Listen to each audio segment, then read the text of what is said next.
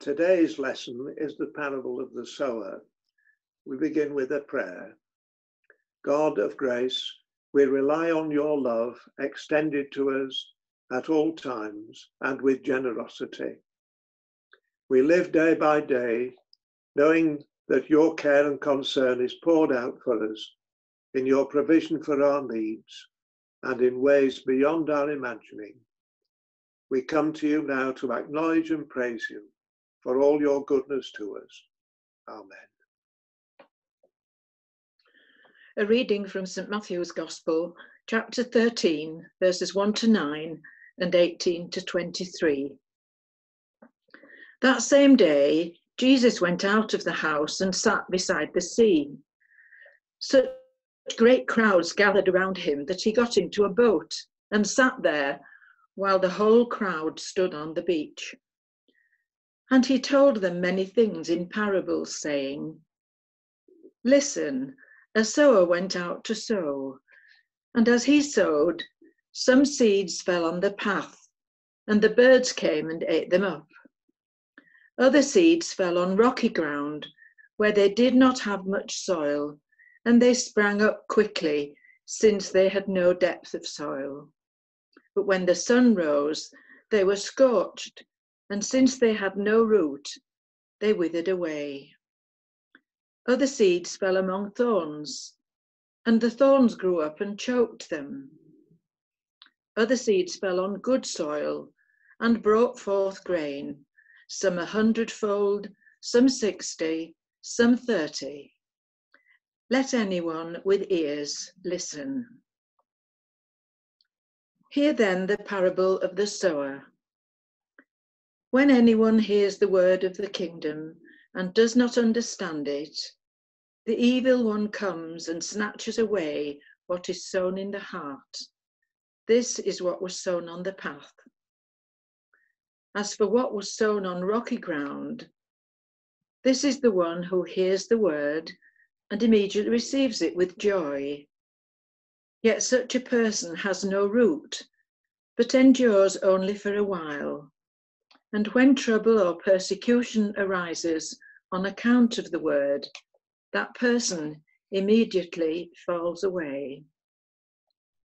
As for what was sown among thorns, this is the one who hears the word, but the cares of the world and the lure of wealth choke the word, and it yields nothing. But as for what was sown on good soil, this is the one who hears the word and understands it, who indeed bears fruit and yields, in one case 100-fold, in another 60, and in another 30. Thanks be to God for his word. Amen. I suppose that at the moment I am broadcasting. I am speaking and I have no idea how far my words will go. Last time Nancy and I did this, our words reached someone in the northeast whom we'd known about 35 years ago, and he got in touch. When we speak, we don't know how far our words will go or what effect they will have. Are they good words? Who will really listen to them? When Jesus told the parable of the sower, he was describing the method of sowing known as broadcasting. The seed is thrown, and like sound waves, it can reach a variety of places. Depending where it lands, it may grow and thrive, or nothing may happen. Sometimes when we have the radio or television on, we don't really pay attention. At other times, we listen intently and are able to remember what we have heard. If we've really enjoyed a program, we might tell someone else about it. So a lot depends on the listener rather than the quality of the message. Let anyone with ears listen. The seed sower's broadcasting process was not an economically sound method of planting. Perhaps that's the point Jesus is making. God's seed is good and it's scattered everywhere. Sometimes with good results, and sometimes it seems with little effect. The seed may be understood as his word, or as Jesus, or as the gospel? In the light of the parable, God is inviting his disciples to cast the seed around the world in the hope and trust that it will take root in some people. It's not for us to determine where the sowing is to take place. We are not in charge. We carry out the task without worrying about the reception it may get. The farmer in the parable did not intentionally sow seed on the pathway or on the rocks or along the weeds. Seed for crops was valuable and not to be wasted. So why use this method? Instead of working on the broad and fertile farms which we often imagine, there were many poor people having, as they still do today, to eke out a living from small plots of land. And there's often only a short distance between the fertile ground and the rocky and weed-infested places that hem them in, or the path upon which people walk. So when people hear the word of God, will it take root and thrive? Or will it get lost among all the other things they're thinking about and having to deal with? God is generous. His love is for all creation and all people within it. He gives his grace and truth and mercy to everyone. On this understanding, the parable, the responsibility is with us to sow the seed. The word grows in fertile soil. The promise of God, as the prophet Isaiah affirms, is sure. It shall not return to me void, but shall do my will, achieving the end for which I sent it. So it's a parable, and there are many ways of interpreting parables. They themselves are like seeds that grow in our minds. Another way of thinking about the parable of the sower is to ask, what happens in me? Are we receptive soil? How does the seed take root in us? Take a simple phrase of scripture like, the Lord is my shepherd. Let that phrase occupy your mind.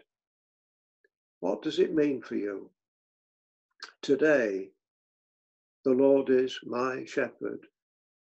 God is with you and he loves you and is leading you to what is good and caring and full of light.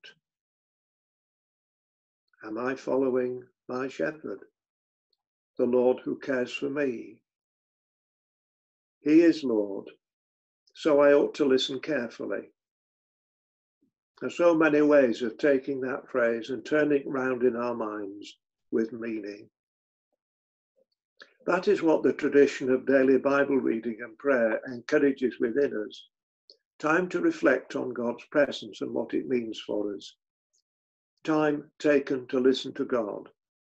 A thought for today, which takes us beyond our own thoughts and instincts and preferences.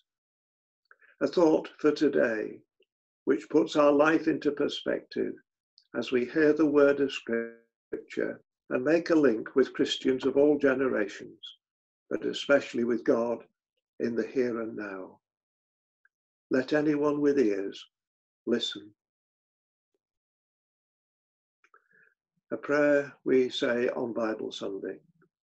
Blessed Lord, who caused all holy scriptures to be written for our learning, help us so to hear them, to read, mark, learn, and inwardly digest them, that through patience and the comfort of your holy word, we may embrace and forever hold fast the hope of everlasting life, which you have given us in our Saviour Jesus Christ, who is alive and reigns with you in the unity of the Holy Spirit, one God, now and forever.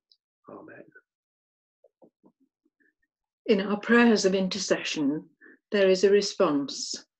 When I say, Lord, in your mercy, will you say, hear our prayer? Shall we pray? Lord, we pray for this world that you have given us, for the soil in which we plant our seeds, for the pasture on which we graze our animals, for the mineral resources which fuel our industries, for the seas and rivers where we fish. Lord, teach us how to treat your world with the respect it needs and deserves. Teach us to conserve the earth's riches and resources, that there may be a harvest for generations to come. Lord, in your mercy, hear our prayer. Lord, we pray for the church you have given us, for the churches serving this community. Guide us as we seek to sow the seed of the gospel. Guide us as we wonder how and when to open our doors again. Bless our leadership team meeting this week and the church council later this month. Lord, in your mercy, hear our prayer. Lord, we pray for our community, for its key workers, for our leaders in Parliament, in city and local councils, and for ourselves as we make decisions day by day for the way we live. Lord, in your mercy, hear our prayer. Lord, our shepherd, we pray for the vulnerable in our society, for children and young people whose education is disrupted, for those who are shielding themselves from coronavirus, for all who are ill at home or in hospital, for all who are caring for others, and for all who mourn. Lord, in your mercy, hear our prayer. prayer. Through Jesus Christ our Lord. Amen. And now shall we say the Lord's Prayer together. Our Father, who art in heaven, hallowed be thy name. Thy kingdom come, thy will be done, on earth as it is in heaven.